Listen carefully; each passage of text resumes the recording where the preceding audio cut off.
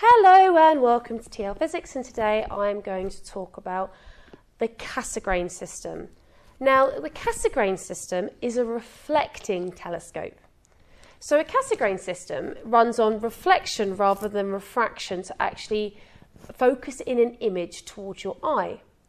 And first of all, I'm going to show you how to draw a diagram for this. So a Cassegrain system runs on the idea that you have a mirror here. Okay, so you have a mirror there. I'm just trying to find a good pen. And you have a mirror here as well. And what happens is the light rays come in, they get to this point here. Oops, a bit too far. Okay, and then they would come out of a gap here. And again, light rays would come in. This is a reflective surface, so we're using angle of incidence equals angle of reflection. It comes up, it goes out.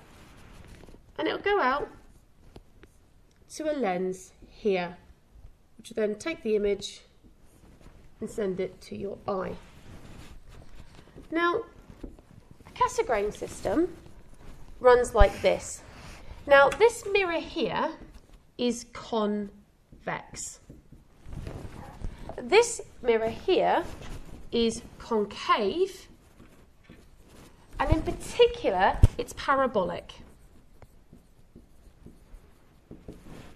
Okay, so this here is how a Cassegrain system works. And weirdly enough, this is not just used for telescopes, it's used for satellite dishes too. You have a receiver here, and the information gets put up to this receiver. Okay, whereas in a Cassegrain telescope, the light comes in, it gets shined off this surface here, this shiny reflective surface, comes up, and then is reflected back and goes through this eyepiece towards your eye. So that there is how to draw a Cassegrain system. In my next video, I'm going to talk about the pros and cons of reflectors versus refractors.